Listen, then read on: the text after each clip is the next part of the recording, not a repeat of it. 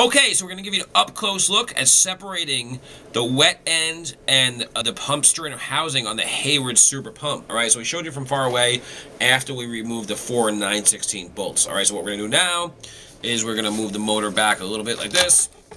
There you go, and you can see inside here, the diffuser is inside here. Okay, there you go. There's your impeller, just so you know. And here's your diffuser, so later on when you want to put this back, you'll see right on top of there it says top.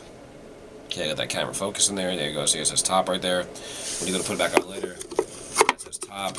So you will put this on here like this. Like that. So that's how you put it back on later. So just in case I forgot to show you later, where it says top, it goes back on.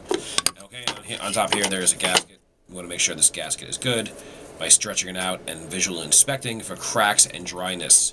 If it's a little dry, you want to lubricate it with something like Vaseline or something with a non-corrosive based jelly oil. Alright, so there we go. That is your diffuser and your diffuser gasket. And now we have separated the housing. I want to show you something else here. You can see here there is also a gasket right inside here. Okay, this is called your housing gasket. You want to remove this and check this gasket as well. Alright, you want to check that by stretching it and visually inspecting also for cracks, tears, and wears. Alright, there we go. That is the housing gasket. We'll move that out of the way. Alright, so now we have to strip down that housing gasket out of there, and we have checked and removed the top gasket there. Right, there you go. Alright, so that gasket goes out of there. And now what we have there is we have the impeller.